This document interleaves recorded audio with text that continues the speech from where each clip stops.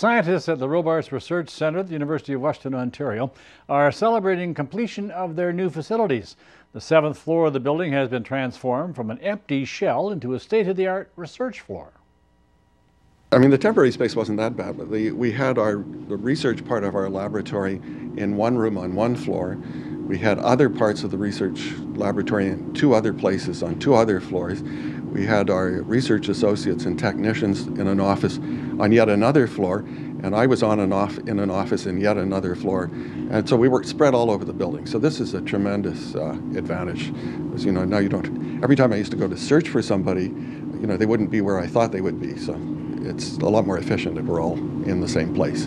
I am pretty new at Robarts myself. I just came last July, so I'm just approaching the beginning or the end of the first year, and moved my laboratory from the University of Toronto.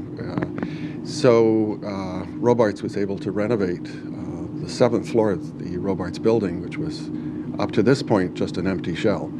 So it's been renovated for both my research laboratory and for the laboratories of at least 3 other neuroscientists, people studying various aspects of brain research.